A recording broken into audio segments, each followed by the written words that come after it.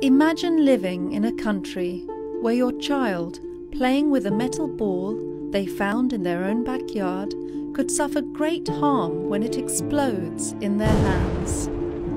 Imagine a place where going to farm your land can put your life at risk, where cooking your family dinner can cause your house to go up in smoke. This country exists. It is not at war, but yet millions of people are living there with the daily threat of unexploded ordnance. Welcome to Laos. On June 9, 1964, US Air Force fighter jets dropped the first bombs on Laos. It was the beginning of a 9-year secret war aimed at destroying the North Vietnamese supply routes along the Ho Chi Minh Trail and stopping the emerging communist forces within Laos. Between 1964 and 1973, 580,000 US bombing missions took place in the skies over Laos. This equates to a plane load of bombs being dropped every 8 minutes, 24 hours a day for 9 years. At the end of the war, more than 2 million tons of bombs have been dropped on Laos, making it the most heavily bombed country in the world per capita, a staggering title that it still holds to this day. Most of the ordnance was dropped in the form of cluster bombs.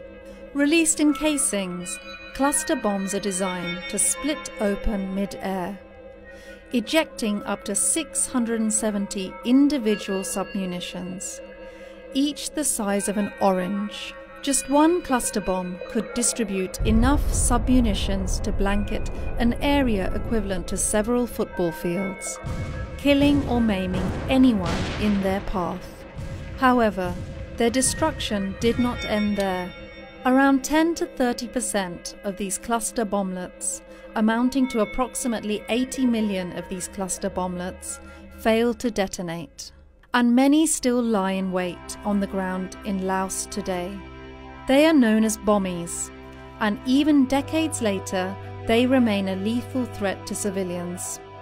Unlike landmines, bommies do not explode when they are simply walked upon. Most often, they are detonated when a farmer accidentally strikes one with a hoe when tilling a rice paddy, or when children throw them back and forth as part of a game.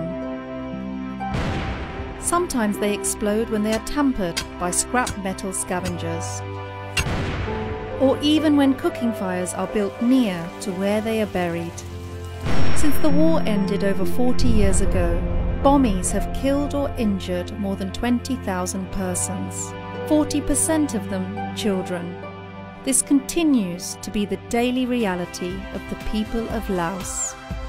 To reduce the devastating effects of this painful legacy, every day throughout the country, over 3,000 men and women are conducting UXO clearance work.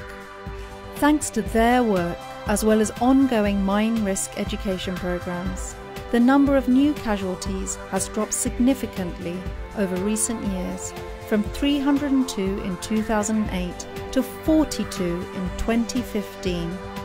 However, survivors of UXO accidents also need support. In 2012, their number was estimated at 15,000. Many of them are amputees, requiring medical, rehabilitative and psychosocial services over the course of their lifetime.